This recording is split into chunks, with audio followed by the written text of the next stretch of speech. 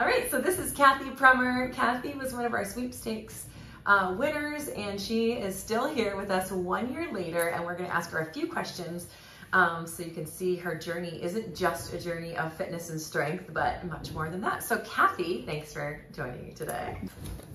What have you accomplished in this last year since starting with us?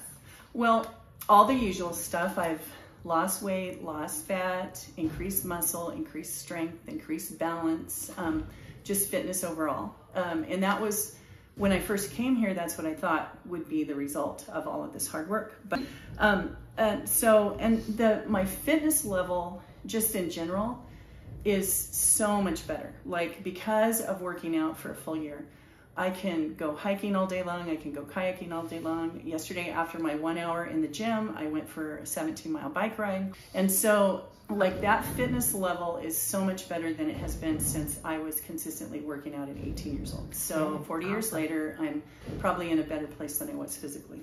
Another thing that I've accomplished is I do not miss workouts. And consistency then. Consistency is very, very important. Sounds like it's become second nature for you now. It is. Yeah, it is. that's huge. Yeah, that's also Spartan. I did my first Spartan in May. That was a really big deal. I never imagined in my life that I could do an obstacle course race.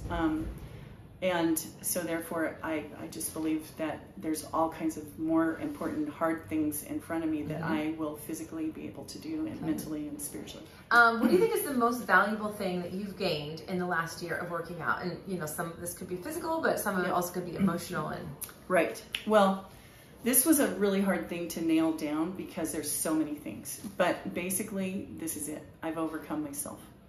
And so myself and all my excuses. I'm more disciplined,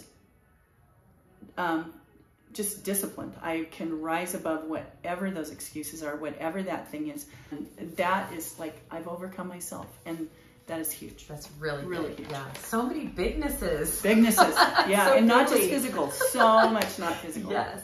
Okay, and so I just want to recap though. In the last year, you've done a Spartan race. That's huge. Yep. You have lost how much weight?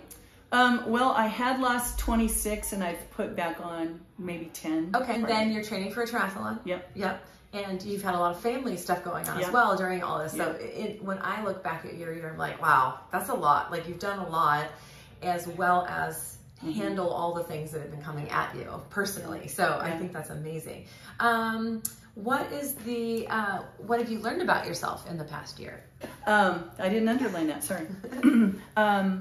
Well, this is probably going to sound funny to anybody who really knows me, but I've learned that I'm a strong woman. That a little over a year ago, I began to realize I developed a will to get better. And the Bible says that it is God that works in you both to will and to do of his good pleasure. So I had the will, but I didn't have the do. And when I started here, I got the sweepstakes, I had this opportunity handed to me, really.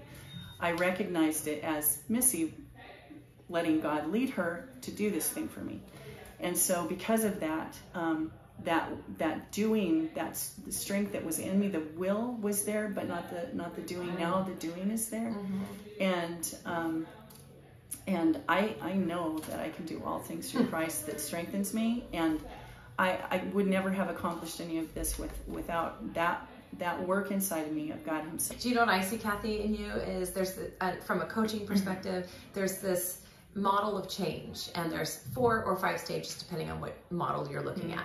But and basically, real quick, is that stage 1 is you're not even aware that you need to make a change. Stage 2 would be, oh yeah, people around me are making changes. The commercials are talking about making changes.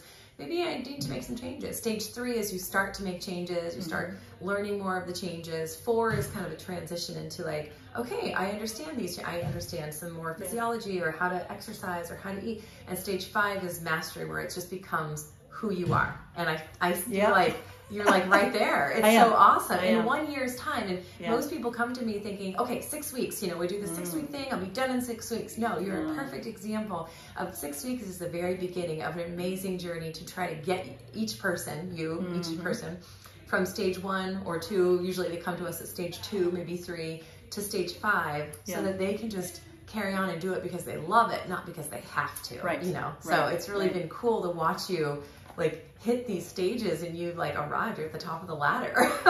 No, it's just, thank you. Now keeping it going isn't as big of a deal as it was a year ago. No, it's not. And can I say just one more thing? Sure. I was not a group exercise person at all, ever. Never wanted to do that. Thought, oh, those girls in leotards back in the day. Like, no way. But I will tell you that one of the most motivating things that I have ever experienced is coming to this gym and having the love of the trainers, and I'm going to call it love because it is. You guys truly care about us. And all the ladies, every single time, it's a different group of ladies every single time. Some are the same.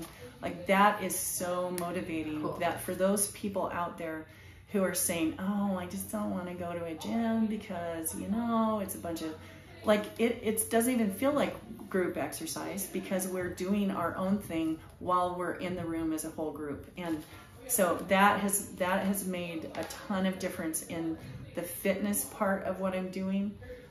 So I want to thank you for that because it's consistent for the year. That was my next question to you, was what would you tell women that are not here yet that really need to be here? And I think that's one of the biggest things people say is they feel so much more comfortable. It's so different than a regular gym setting. It feels totally safe and awesome. Love it's totally motivating. And I would say to women, if you want, like, I have big things. I've got my family, I've got my job, I've got my church, I've got my gym. And my gym is right up there in the top 3 things in my life. It's serious, like I can't do without that. That's trainer goals right there. Yeah. So. All right, Kathy, thank you so much. Thank you, Missy.